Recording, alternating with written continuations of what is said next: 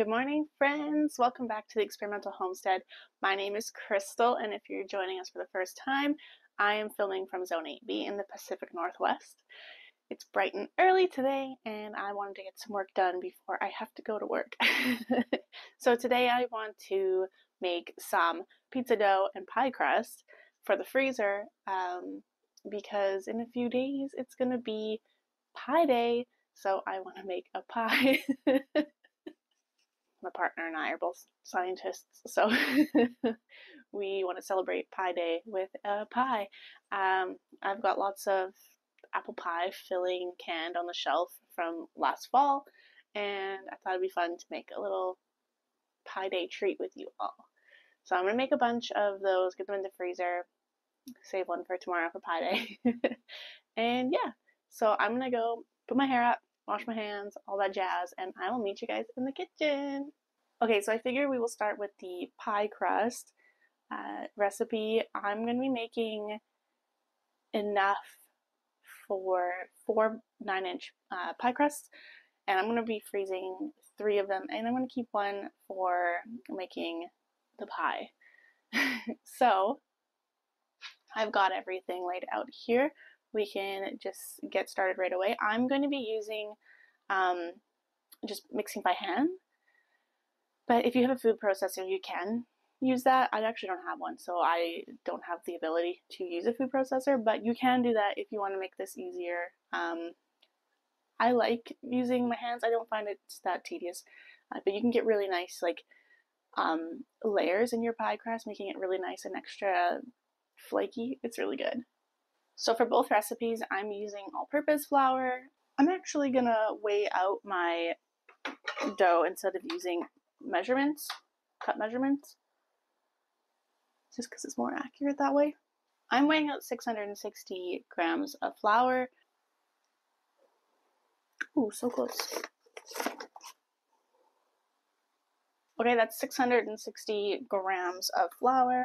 I'm using 2 cups of butter. I'm gonna cut it into cubes, and then I'm gonna kind of work it in with my pastry cutter. You can half this recipe, and you would end up with 2 pie crusts, but I mean, if you're gonna go through the trouble of freezing pie crusts or pizza doughs, you might as well make enough for it to make a difference. And then you can freeze them for around like 4 months.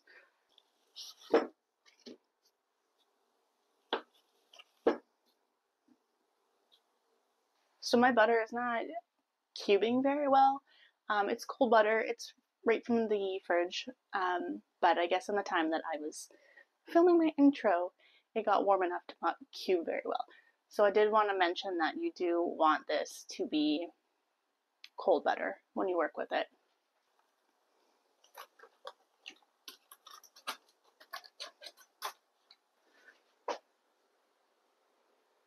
Butter and flour. So you can either get in here with your hands and try to kind of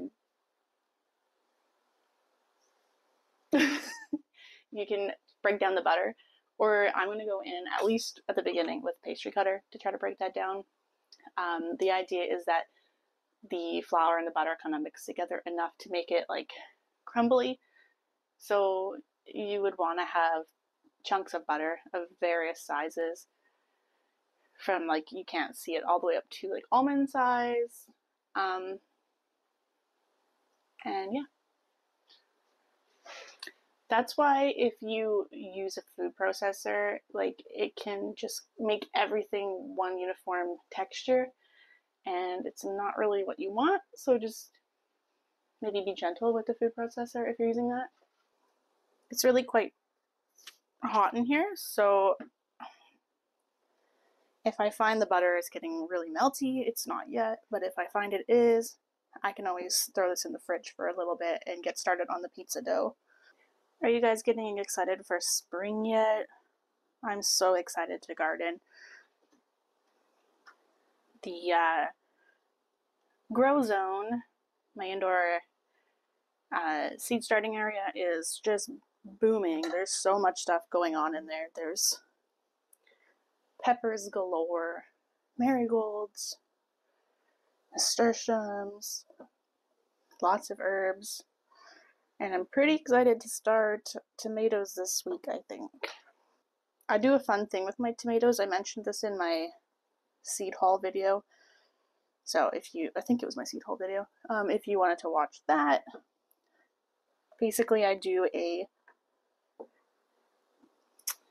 it's like a tournament with all my tomatoes. I have a favorite cherry, slicer, and aroma, and then every year I throw in a new tomato to try to beat out another tomato. So this year I'm adding Virginia Sweets to the mix, and it'll be battling my Prudence purple tomatoes that I loved last year.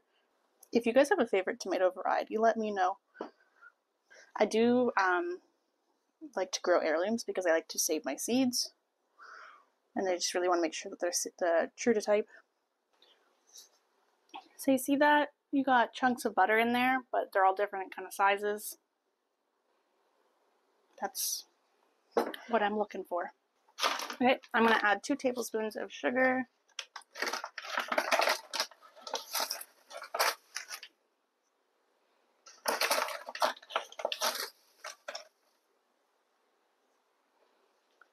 You can add more sugar to this.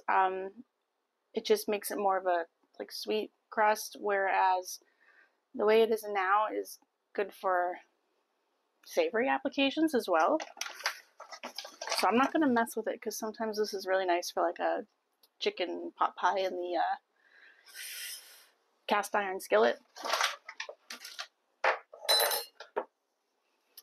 I'm just going to add some sea salt. Oops, 2 teaspoons. I messed that up. I'm just going to leave it. We're allowed to make mistakes. Okay, I'm just going to mix that in because I probably should have added the sugar earlier, but that's okay.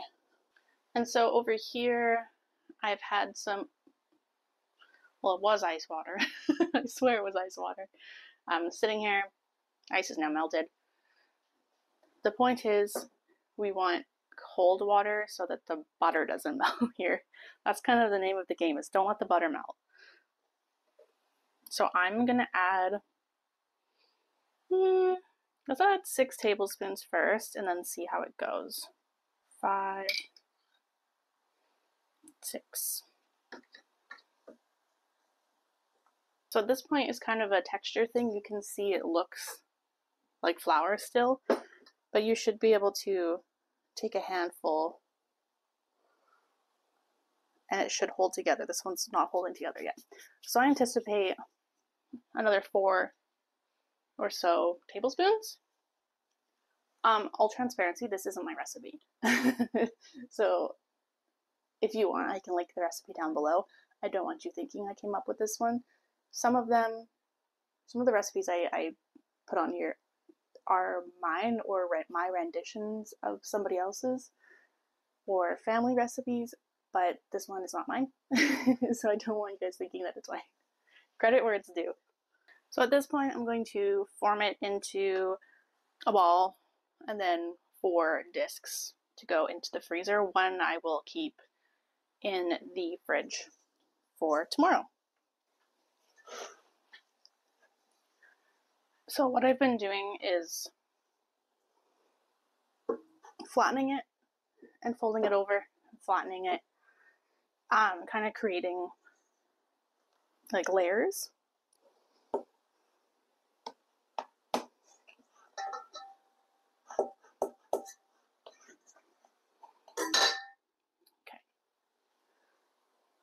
I don't know if you can see, but because I've flattened and folded so many times, there's actually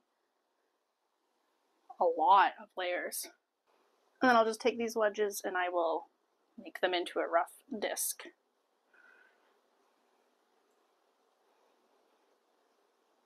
Okay, there you have 4 pie crusts. So the one pie crust that I'm going to put aside for tomorrow, I'm just going to wrap in some beeswax wrap and put it in the fridge.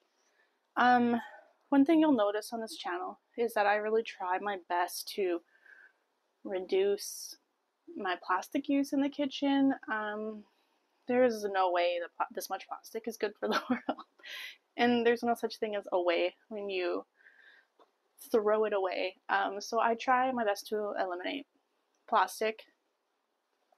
So I'm kind of excited to show you guys a couple of different ways that I try to do that in this video, but I just wanted to point out to you that I do have a video pending where I'm going to be making beeswax wraps from scratch. So if you want to learn about that, stay tuned. That video will come out soon. Yeah, if you don't know what beeswax wrap is, essentially it's like an all-natural fabric, like cotton, and you paint on this sticky, waxy mixture that we'll make together, and essentially you get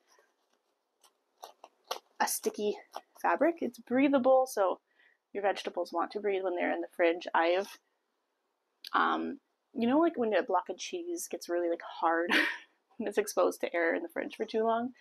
I have actually had an experience where I have taken a cheese that looks like that, put it in the beeswax wrap, put it back in the fridge, and it has actually reversed the damage to the cheese. I have had like avocados stay good in the fridge for so long.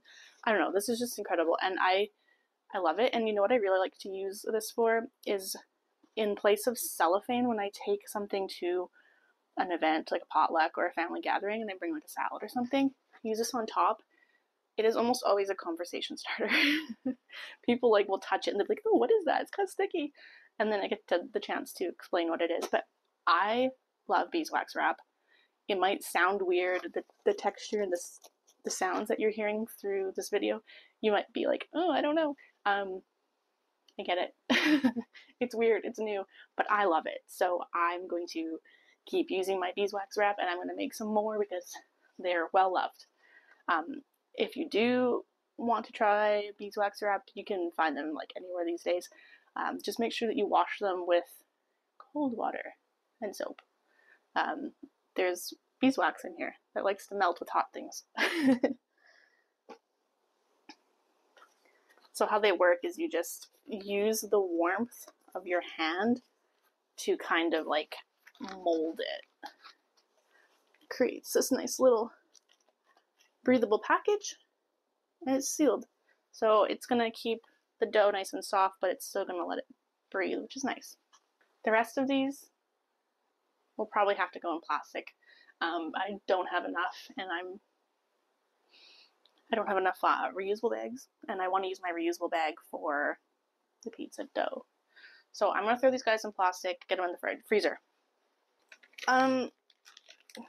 Because if there's other plastic haters watching this video, I understand that you can get reusable Ziplocs, usable freezer bags, relatively cheap on Amazon, stuff like that.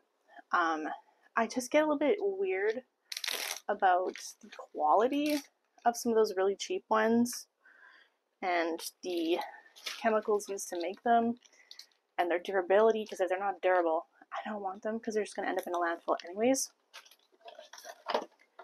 So I get a specific freezer bag that I will show you once we're done the pizza dough.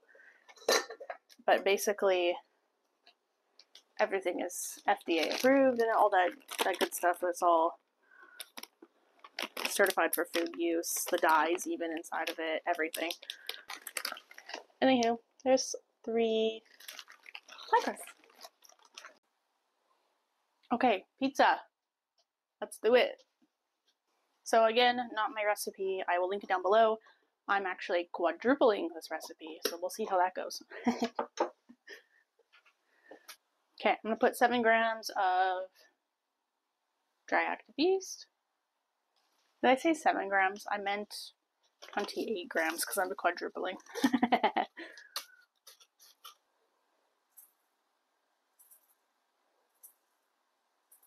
3 cups of warm water. 1 1/2 tablespoon of sugar. Okay, I'm going to cover that, let it sit for 5 or so minutes and get nice and frothy and bubbly. Ooh, I had a good little sit down there. I hurt my ankle so bad yesterday. We were out for a walk yesterday. We go for like a nice little walk around the neighborhood, me and my partner. And I was trying to get a piece of garbage from the ditch, and I rolled my ankle the second I stepped off of the pavement. So my ankle is nice and swollen, and I am limping around everywhere today, and it's hard to stand on my feet in the kitchen today. Anywho, it has been 5 minutes. I had a nice 5-minute break there. Okay, let's check on the yeasty boys. Look at that. Super frothy. You know what's kind of fun is when I was a kid, anytime I tried to make a recipe with yeast, nothing ever happened at all. It never got frothy, never got bubbly. It just was water with chunks of yeast in it. Why? Why was that? It's the water. It's the temperature of the water. I was killing the yeast almost instantly. You'll learn a lot. Okay, I'm going to add 4 tablespoons of olive oil to this mixture. I might run out.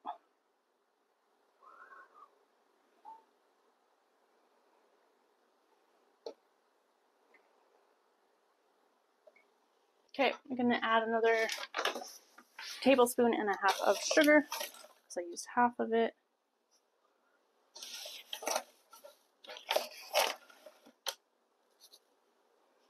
And then I need 3 teaspoons of salt. Using sea salt. I won't make the same mistake.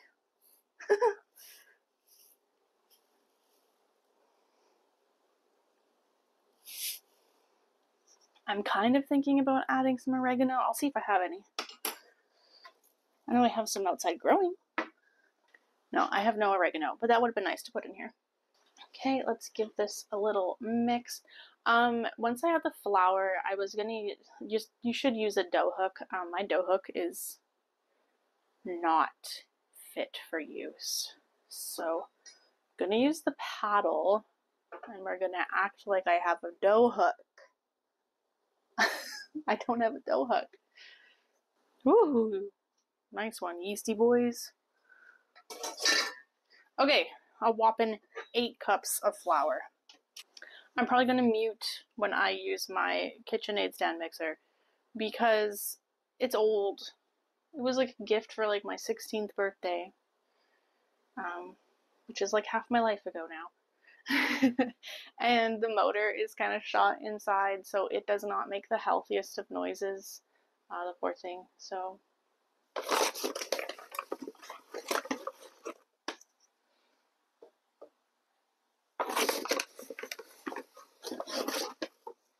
brief intermission. I want to show you guys something else.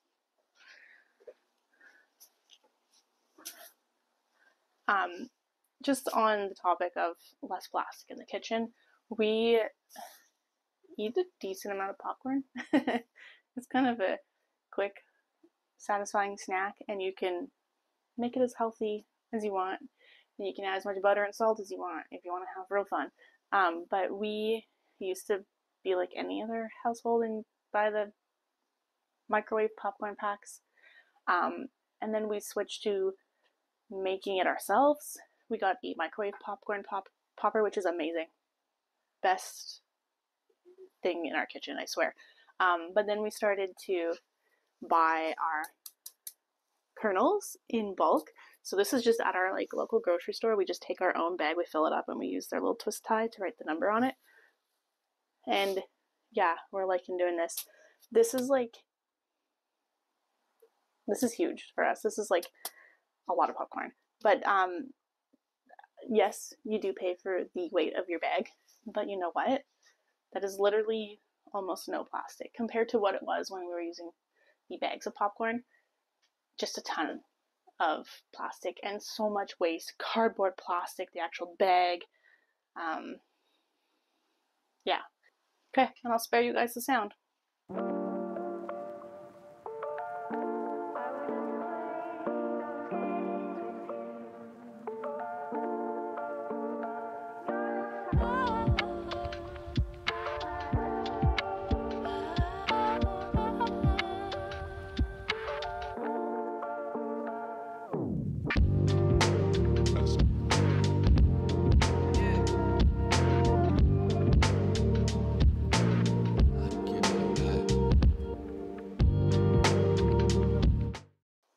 Okay, I just got some flour on the counter. Oh my gosh, that's hard to use. Have you guys like looked at the KitchenAid website? They have like this like build your own like mixer sort of platform, kind of like how you would like decorate your room on like IKEA's website or something. It's so cool. You have like so many different colors and bowls, and I was so excited when I got this black one because black is my favorite color.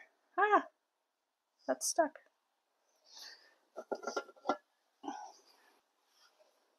In case anybody's wondering how I clean my countertops,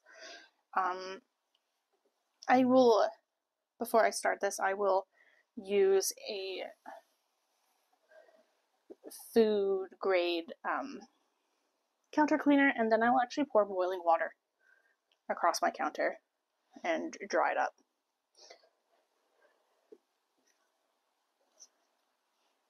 I don't do all of that on screen, just like I don't show you guys every time I wash my hands. Okay, I might need to leave this for a bit of an intermission because I do have to run to a meeting. I work from my living room, so it's not a far meeting. So this recipe makes 12-inch pizzas. So this one will make 4 12-inch pizza doughs. But if you wanted personal pizzas and you wanted just like 6-inch, then you could actually get 8 personal pizza crusts out of this. Okay, let's cut this.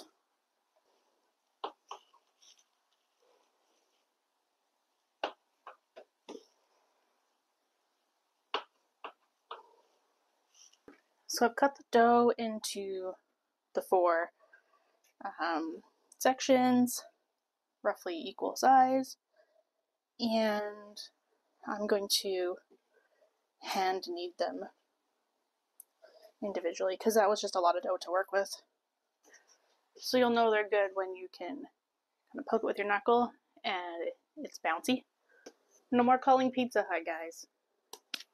Keep this in your freezer, and then you can have pizza whenever you want. You can even make calzones out of this. It's good stuff. So yes, I made all this dough for Pi Day to celebrate the international holiday of nerds around the world. But in reality, this is part of my self-reliance journey. As you can tell, because I keep talking about how I have to get to work and meetings, I'm not a full-time homesteader. It is, however, my dream to live off the land as much as I can.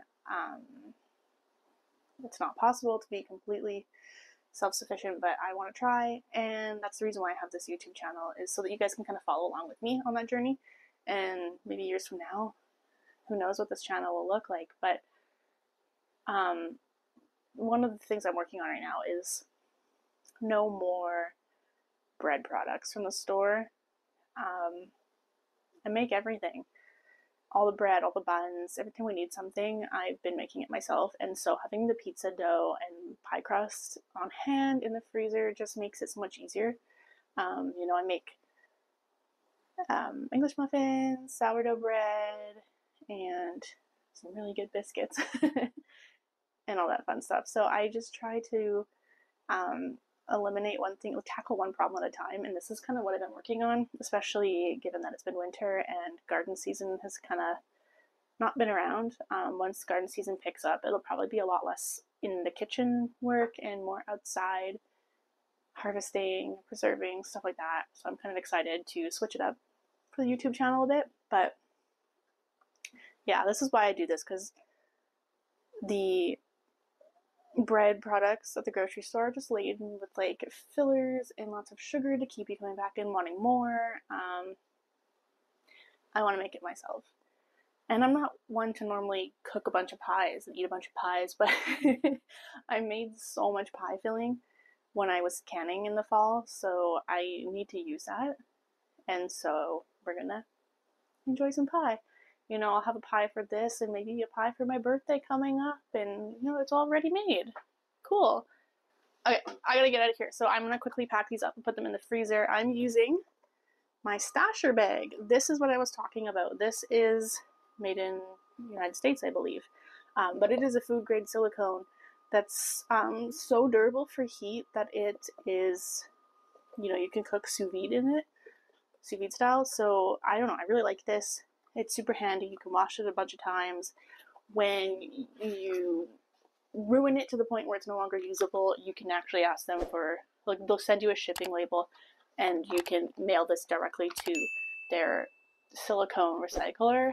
I don't know, I really like it. Even when I got it, it came in no plastic packaging at all, and it's going to withstand freezing, it's going to withstand the dishwasher, it's going to withstand being boiled. I don't know why I would boil it, but it can. So this is what I'm using. I only have one because these are an investment. They are not cheap. They pay their people fair wages, so things like that don't, high quality and high standards of the company don't come cheap. So if you look up a stasher bag and you want to get one, you'll maybe be surprised to see that this bag cost me $30. It's an investment. I would like to have many more. I chose to get the half-gallon bag because I can, if they had like berries or something in it, I could stack them flat like that and it would just take up less room. They do have ones that have like a flat bottom. They're more like a bowl type, like stand-up bags, but I'm going to use this one. And I'm not going to be perfectly plastic free. I am going to put a piece of parchment between them because last time they all stuck together. I'm learning from my mistakes. Well, that's all from me today. Thanks for sticking around while we made a bunch of pie crusts and pizza doughs. I wanted to say one thing before I head out. I'm a new YouTuber. I started this channel a couple months ago, and I think I'm doing pretty well. As of writing this, I think I need about 525 subscribers and a lot of watch hours to reach monetization. So I'm struggling a little bit in my watch hours. I'm so grateful that I've managed to get almost 500 subscribers in just a couple of months. So I'm really grateful for that. So I'm gonna ask you guys for help. You're not obligated to do anything, of course, but what I can do is I can link a playlist. I think I'm pointing in the right direction. It should pop up right here. A playlist up here, and basically this playlist is going to be all of my videos. Everything I've made, shorts and videos. I don't have a lot because I'm so new, so it's not overwhelming. But if you wanted to help me out, you could run that playlist and watch my videos. Play it while you clean the house, whatever you're doing. Those watch hours are really valuable to me right now because the way that my account analytics are headed, I'm going to probably hit my subscriber requirement for monetization long before I hit my watch hour requirement. And yeah, so I need help in that department. So this is me asking for help. I'm just a regular person looking to succeed on YouTube, so I can't do it without you guys. Unfortunately, there's no easy like simple hack to get to monetization. So playlist is there if you guys want to help. Subscribe and watch the playlist. Watch it a few times. I don't know, anything helps. Yeah, so as always, I'm super grateful that you guys are here and you took the time to watch this video. I thank you guys all for your like, shares, and subscribes. And happy Pie Day, everybody. I'll see you in the next video. Bye!